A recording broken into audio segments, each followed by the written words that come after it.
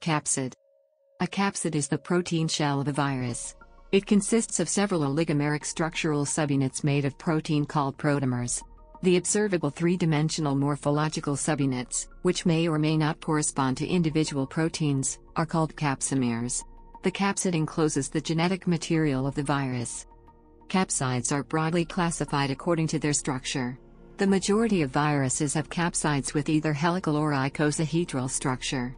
Some viruses, such as bacteriophages, have developed more complicated structures due to constraints of elasticity and electrostatics. The icosahedral shape, which has 20 equilateral triangular faces, approximates a sphere, while the helical shape resembles the shape of a spring, taking the space of a cylinder but not being a cylinder itself. The capsid faces may consist of one or more proteins. For example, the foot and mouth disease virus capsid has faces consisting of 3 proteins named VP13. Some viruses are enveloped, meaning that the capsid is coated with a lipid membrane known as the viral envelope. The envelope is acquired by the capsid from an intracellular membrane in the virus host. Examples include the inner nuclear membrane, the Golgi membrane, and the cell's outer membrane. Once the virus has infected a cell and begins replicating itself, new capsid subunits are synthesized using the protein biosynthesis mechanism of the cell. In some viruses, including those with helical capsids and especially those with RNA genomes, the capsid proteins co-assemble with their genomes. In other viruses, especially more complex viruses with double-stranded DNA genomes, the capsid proteins assemble into empty precursor procapsids that includes a specialized portal structure at one vertex. Through this portal, viral DNA is translocated into the capsid. Structural analyses of major capsid protein, MCP, architectures have been used to categorize viruses into lineages. For example, the bacteriophage PRD1, the algovirus Paramecium bursaria chlorella PBCV1, mimivirus and the mammalian adenovirus have been placed in the same lineage, whereas tailed, double-stranded DNA bacteriophages, caudovirales, and herpes virus belong to a second lineage. Specific shapes. Icosahedral. The icosahedral structure is extremely common among viruses. The icosahedron consists of 20 triangular faces delimited by 12 five-fold vertexes and consists of 60 asymmetric units. Thus, an icosahedral virus is made of 60 N protein subunits. The number and arrangement of capsomeres in an icosahedral capsid can be classified using the quasi-equivalence principle proposed by Donald Casper and Aaron Klug. Like the Goldberg polyhedra, an icosahedral structure can be regarded as being constructed from pentamers and hexamers. The structures can be indexed by 2 integers h and k, with h greater than or equal to 1, \displaystyle h \geek1, and k greater than or equal to 0, \displaystyle k \geek0. The structure can be thought of as taking h steps from the edge of the pentamer, turning 60 degrees counterclockwise, then taking k steps to get to the next pentamer. The triangulation number T for the capsid is defined as.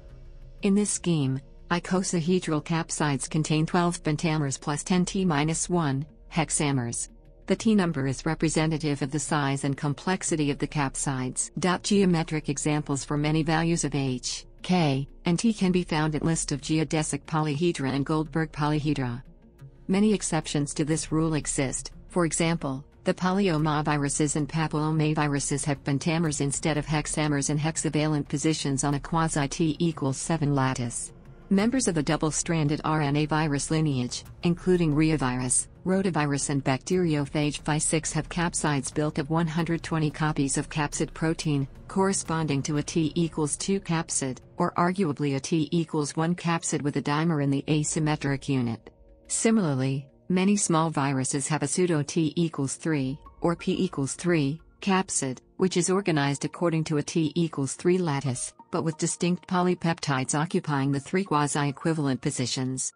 T numbers can be represented in different ways. For example, T=1 can only be represented as an icosahedron or a dodecahedron and, depending on the type of quasi-symmetry, T=3 can be presented as a truncated dodecahedron, an icosahedron, or a truncated icosahedron and their respective duals, a triachous icosahedron, a rhombic triacontahedron, or a pentachous dodecahedron.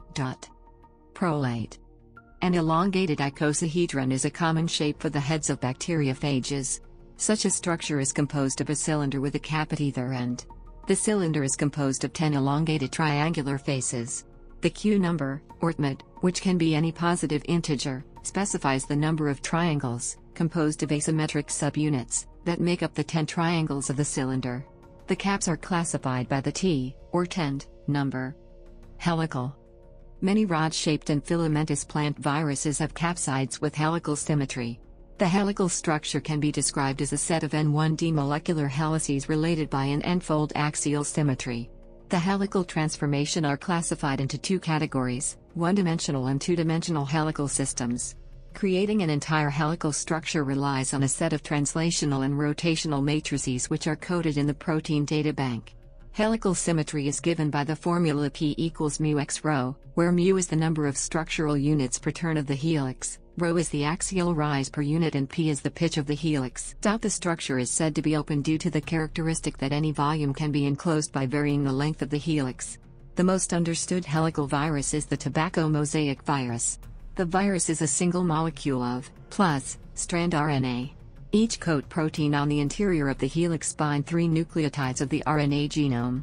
Influenza viruses differ by comprising multiple ribonucleoproteins. The viral NP protein organizes the RNA into a helical structure.